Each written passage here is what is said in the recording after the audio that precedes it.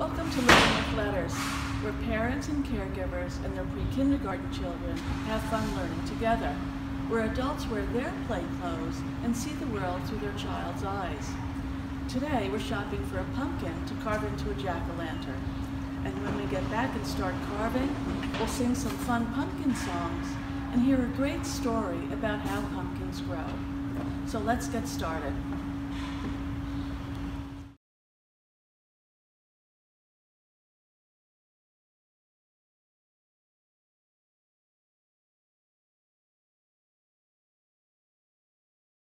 Before we begin carving, let's sing a fun pumpkin song together. Sing along if you know the words. Once I was a pumpkin, a pumpkin, a pumpkin. Once I was a pumpkin with no face at all, with no eyes and no nose, no mouth and no teeth. Once I was a pumpkin with no face at all. So I carved a jack-o'-lantern, a jack-o'-lantern, a jack-o'-lantern. So I carved a jack-o'-lantern with 2 eyes, and a big nose, and a big mouth, and big teeth. So I carved a jack-o'-lantern with a big happy face.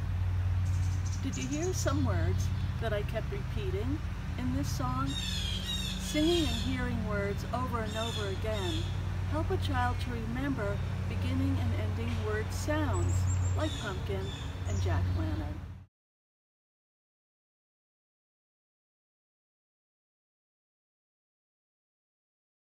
So let's begin carving, and I would recommend that your child first draw triangles for the face, features, the nose, first the eyes,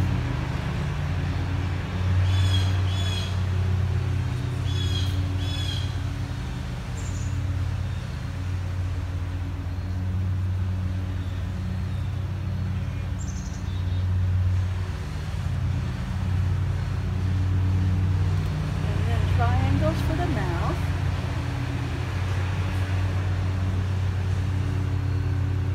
the triangles for the mouth have only 2 sides. The triangles for the eyes and nose have 3 sides.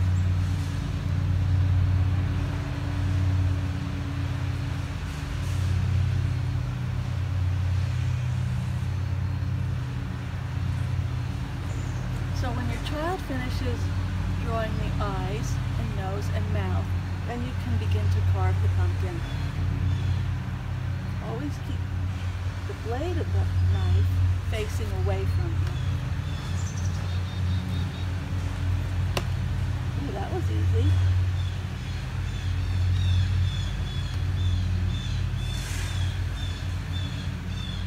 That was easy.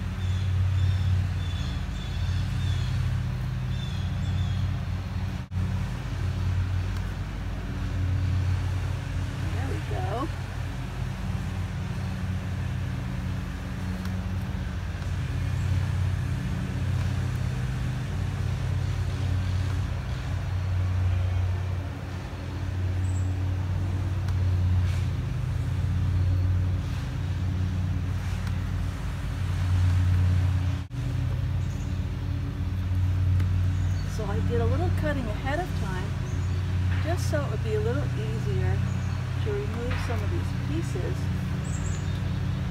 Now, and I already cut the top off to make it easier for us to pull out all the seeds. We're going to save all the seeds and then roast them later on to make a delicious and nutritious snack. There's many seeds in here, so we'll have plenty for a delicious snack.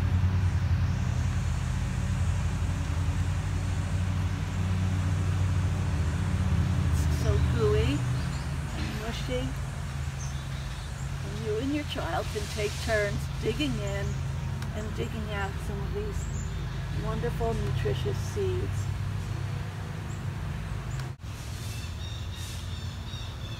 I think we have them all out.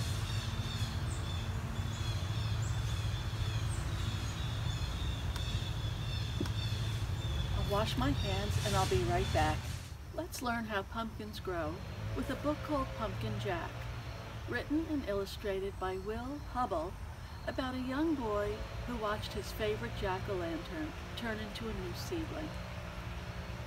Pumpkin Jack, written and illustrated by Will Hubble. When Tim carved his first pumpkin, it was fierce and funny and just perfect. A jack-o'-lantern this good deserved a name, so Tim gave it one, Jack.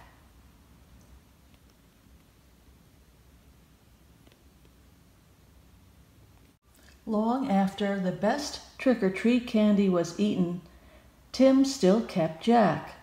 At night, when a candle made Jack's face dance on the wall and filled the dark with warm pumpkin smells, Tim felt Jack was almost magic.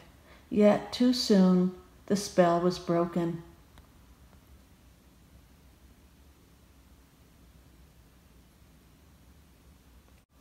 "This pumpkin is beginning to rot," announced Mom. "It's time to throw it out." Tim knew it was useless to argue. He carried Jack to the garden, which was filled with the brown ghosts of last summer's plants. A dead garden is better than a trash can, thought Tim. Still, it made him sad to leave Jack outside and alone.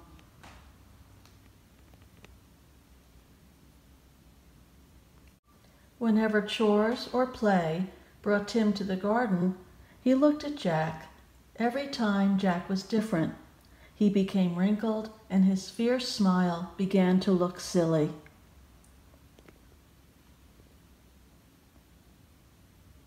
Winter began. Soon Jack was hidden beneath snow, and Tim forgot about him. The cold, heavy jacket days came. Snowman and sliding days, indoor days, Thanksgiving, Christmas, and Valentine's. When all these days had passed and the March winds melted the snow, Tim found Jack.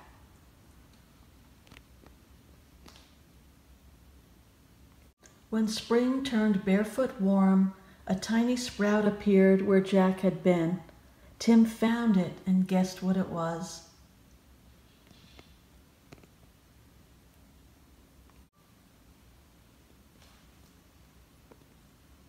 In the days that followed, Tim weeded and watered and watched the sprout. Slowly and steadily, the plant changed and grew. It branched and spread a web of vines over the ground, but no pumpkins appeared.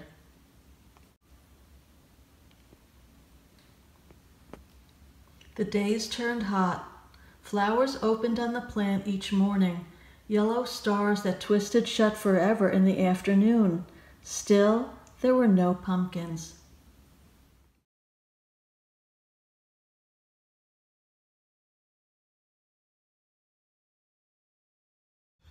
It's fun to sing songs about pumpkins, especially when they rhyme.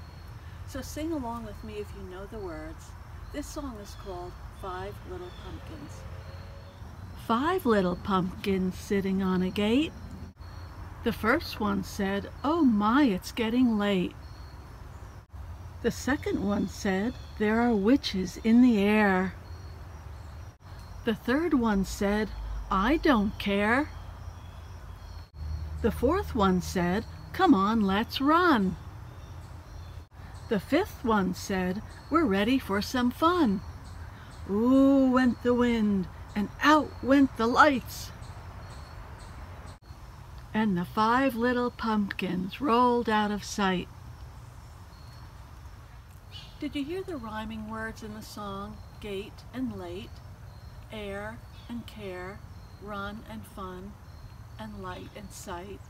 Listening for rhyming words in songs helps young children to develop phonological awareness, or the ability to hear beginning sounds in words and ending sounds that sound alike. Play a rhyming game with your children after you sing. Ask them to think of a word that rhymes with the word in the song, gate or late. Maybe date or air and care. Maybe fair. How about run and fun? Sun and light and sight. How about bright? Playing games with rhyming words and hearing Dr. Seuss and Mother Goose rhymes give young children opportunities to hear rhyming sounds over and over so they remember similarly sounding words. Reading and spelling are skills that are enhanced when children can hear ending sounds in words.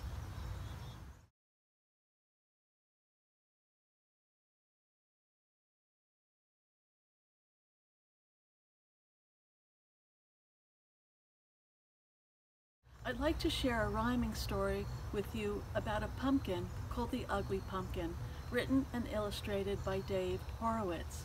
This is a story about a pumpkin who didn't seem to fit in with other pumpkins in the patch. Until one day... The Ugly Pumpkin, written and illustrated by Dave Horowitz. I am the ugly pumpkin, as you can plainly see. Of 100,000 pumpkins, none are quite like me. Since early in October, I've been waiting to get picked, but each time things start looking up,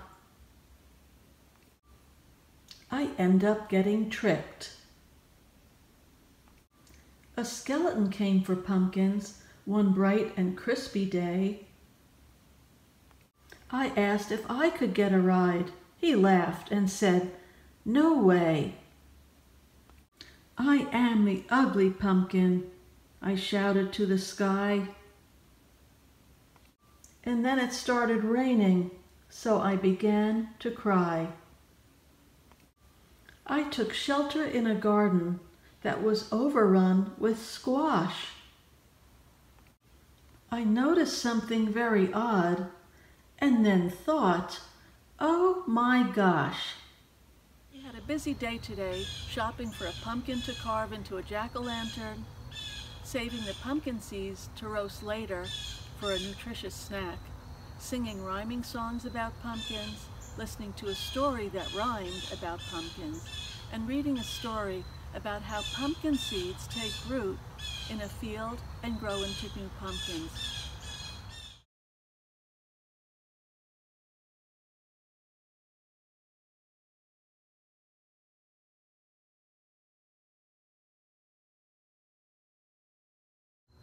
Dialoguing with your child all week long about all our pumpkin activities, carving the pumpkin, singing, rhyming books, and learning how pumpkins grow should be continually shared between you and your child.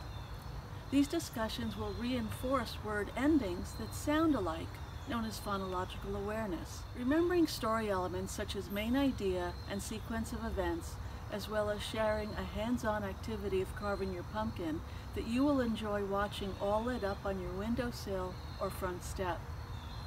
Most importantly, have fun learning.